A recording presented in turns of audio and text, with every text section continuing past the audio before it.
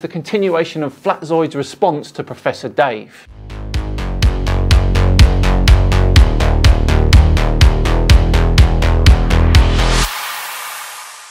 We had just finished the argument from Professor Dave that flat earthers always use the 8 inches per mile squared. And you cannot see it. The orange line and the green line line up so perfect that you can't even see it. So if you're not happy that 1,000 miles is still a short distance in your book, take a look here. I've taken it all the way out to 7,900 miles. It's off by 0.03%. And we move on to how they always say that water is always level. You may already have guessed that what we're looking at here is a water level. This technology, if not quite the plastic, goes back to the ancient Greeks, the Romans, the Egyptians. They all used water to level their buildings out. Not only can it measure levels over long distances, you could do it over half a mile if you wanted to, but also you can measure around corners. See that once you get the air out of it, just give the hoses a little bit of a shake, make sure there's no trapped air in there, and you can see that the water finds its own level. Water finds its own level, finds its own level. Here we go.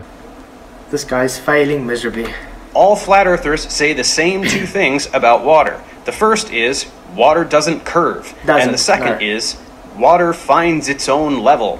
Water at rest is level. So water finds its own level is true. Just like when you go to a lake and it's at rest, it's level. Look at that. Is that curving to you? No, water does not curve. It's level. Flatzoid there doing the classic Flurf thing of always confusing level with flat. Level. The same height at all places, parallel to a flat ground. Flat. At the same height as some reference, constructed as level with.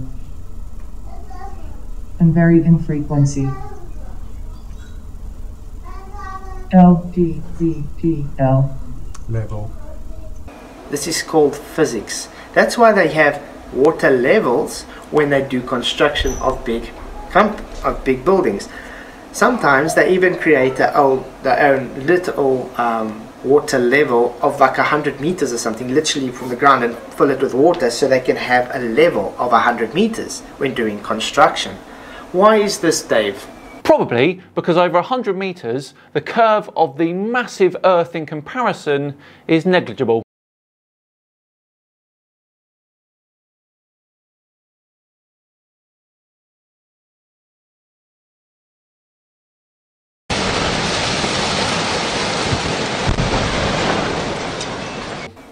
Is it because the water curves, or is it because water finds its own level? Well, it does do both, to be fair, depending on the distances involved. Over 100 meters, you won't detect the curve, but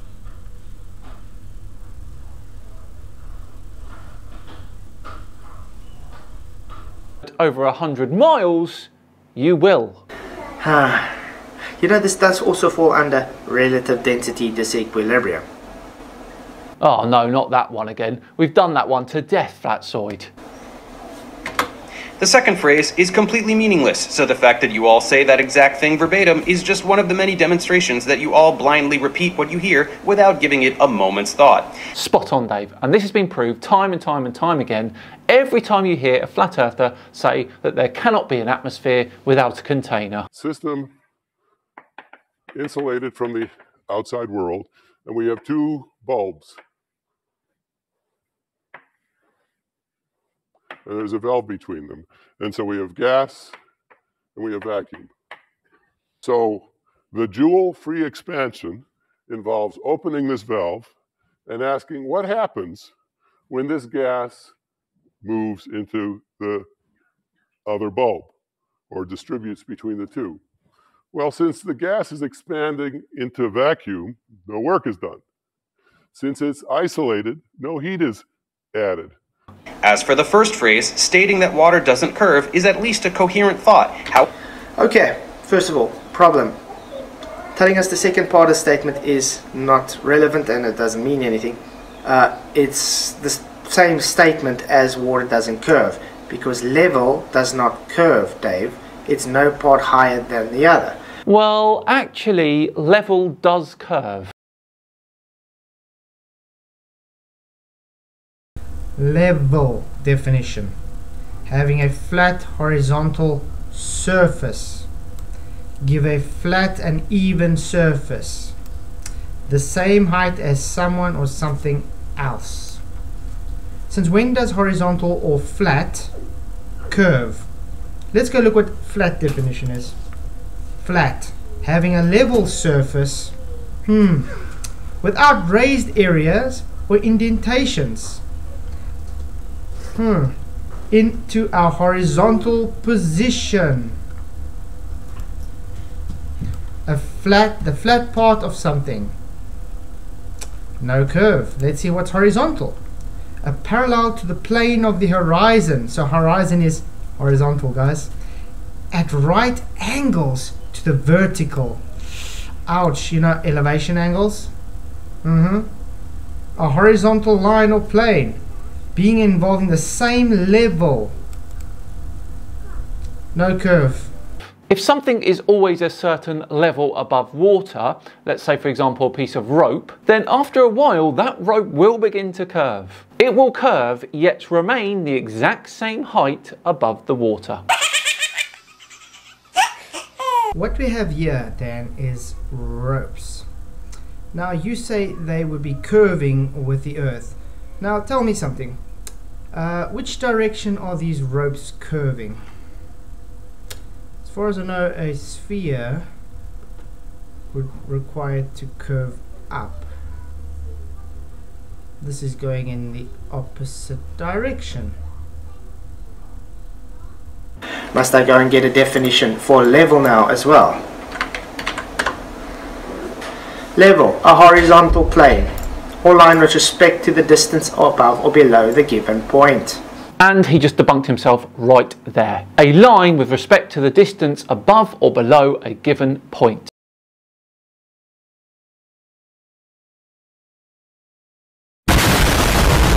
The exact example I just gave a minute ago.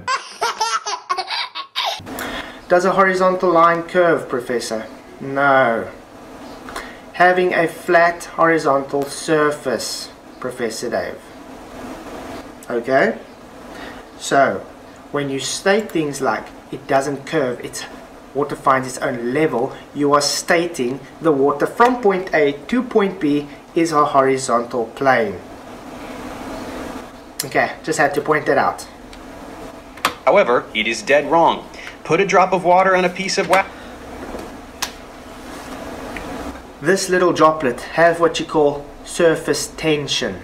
Yes, but it does debunk the point that water doesn't curve. It doesn't say large bodies of water don't curve, it says water does not curve. These photos clearly show otherwise regardless of the explanation. So, no matter the explanation, Dan, you do know that just shows you to be biased towards the argument. And just because you guys leave out finds its level or large bodies of water is just you being dishonest. Remember, Dave wrote there, water doesn't curve. Not flat earthers say this. We've all said water seeks its level when at rest. Water tension, aka water droplet, is not a large body at rest. There's little fine particles and dust and stuff holding onto it. It's holding it. It's like having a group of people holding hands together. You are linked together and you create a circle. It's simply that. It's all the air pressure. Remember, Heinz? Air pressure is greater than that little droplet with the little dust particles on it, which is giving it water tension. Probably the worst explanation for surface tension I have ever heard. Hence why it's that way.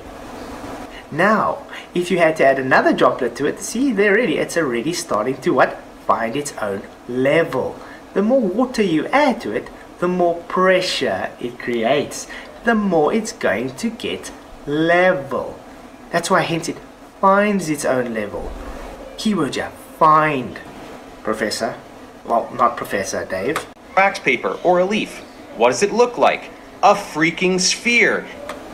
This is the type of arguments you get from these guys. This is it.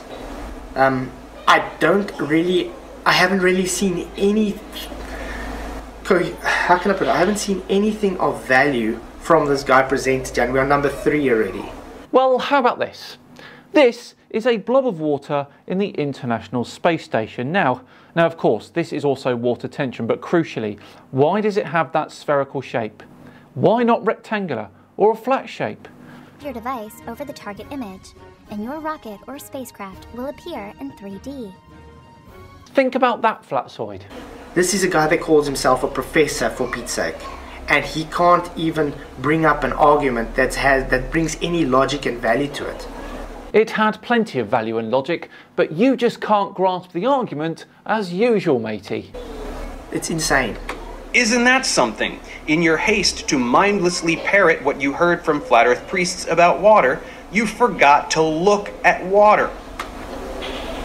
Again, Dave, air pressure around it. Little dust particles. It's called water tension. It's a droplet of water, Dave. I'm not sure what's funnier, the fact that Flatsoid doesn't understand Dave's argument, or that he thinks surface tension is caused by dust. Actually, no, it's got to do with intermolecular bonds. But I'm simply saying surface tension with dust and particles, so you would have an understanding where the surface is. That's about it. When do you take a water droplet and measure your level with the water droplet? Water curves, my friends. Okay, water curves, guys, because of water tension of a droplet, guys. This is how water curves. But it does. It's on the screen right there. I'm not sure why you're laughing. Why am I laughing? Because you guys think water tension, which causes a droplet, therefore means curved water. No, this simply means the droplet is taking the shape of what's containing it. In this case, the intermolecular bonds with all the particles and things and the air pressure. Show me an ocean curving, please. Now, that's a different question, Flatsoid. Here you go, by the way.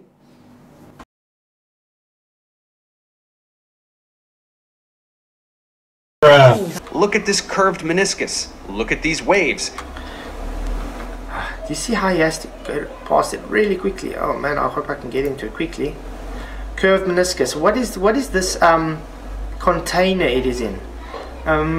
What is going on? Is it not having some tension on the sides, hence it seems to be curving?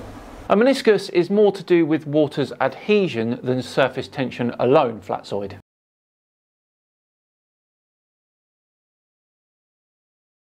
And why is it curving the wrong way, Dave?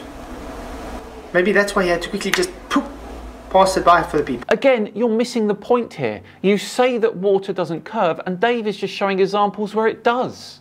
Is anyone here a doctor? This curved meniscus. Look. A curved wave. It's a moving water. Water finds its own level at rest. That's why you don't have the word rest in here. Is that why? So that's kind of dishonest, don't you think? No, I don't, because it doesn't say water finds its own level at rest, does it? Because I'm not going to say you're too dumb to know it's rest, because at least you have an IQ 1 greater than Sean Hawkins, so you do know it at rest. But you're going to leave that out. You know, because it's moving, that means it's not at rest. Dave? Look at these waves. Water curves all the time. Water is not magic. It is subject to influence by external forces. Yeah, like air pressure, containment, temperature change, phase changes. Yeah, that's why they say at rest. Water lies level at rest. Flat earthers trying to be scientists is just the funniest thing, isn't it? The ad hominem attack. Ad hominem criticism is where instead of criticizing the argument or ideas of the person with whom you are conversing, you criticize the person themselves. It seeks its own level. So when it seeks its own level and it becomes at rest, it lays perfectly level, flat, horizontal, plane. Just like all other matter. With a spherical water droplet, that's the electromagnetic force. Water molecules make hydrogen bonds with one another, which in this context we refer to as cohesive forces. That's why water has a very high surface tension. And he just debunked himself, guys. Thank you so much for watching. It truly is appreciated. If you enjoyed it, please do consider subscribing to the channel. And if you really enjoyed it, hit that like button too.